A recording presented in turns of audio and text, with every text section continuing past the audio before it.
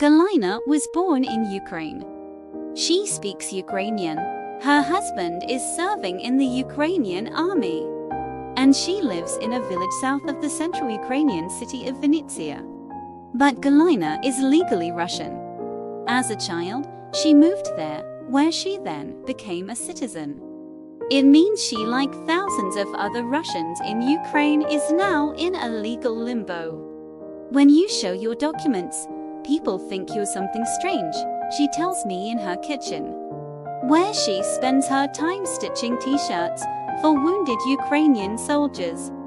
Ukraine's State Migration Service insists that all foreigners in Ukraine have equal rights as each other, and no one nationality is discriminated against. But some allege this isn't the case.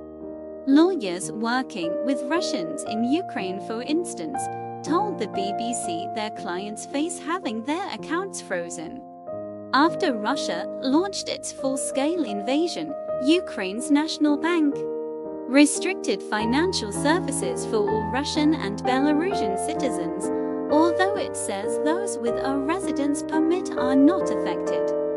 Galina disagrees. She says that because of her passport, she can't get a job and fears her bank account could be blocked. She is 7 months pregnant, but because she's not legally Ukrainian, she can't access free state health services. Galina also worries she won't be able to register her child's birth after she married her Ukrainian husband Maxim in a church. She says that officials refused to recognize the union because of her unsettled status. They said, "Come back when you have a passport," explains Galina. "They can't understand who I am." Under Ukrainian law, it's banned to have joint citizenship, although some do.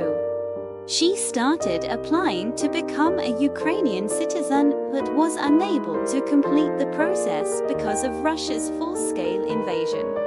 Now, Galina's temporary Ukrainian passport has expired. She says she feels like a hostage of Russia. Changing passports was difficult even before the war. Now it's impossible, she says. On Povitro-Flotsky Avenue in central Kyiv sits a 3-story white building with an overgrown garden. It's surrounded by a tall, barbed wire fence, and the shutters are firmly down. They have been since 23 February last year, when staff at the Russian embassy evacuated for safety reasons. A day later, Moscow launched its full-scale invasion, and what was left of the diplomatic relations between Kyiv and Moscow disintegrated. It means thousands of people in Ukraine, like Galina, are living in uncertainty. Currently, there are more than 150,000 Russians with permanent residency permits in Ukraine.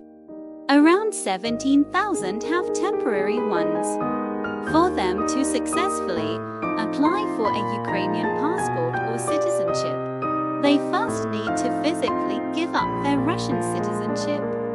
Moscow made that process complicated. To do so, they'd have to surrender their papers in either a Russian consulate abroad or Russia itself.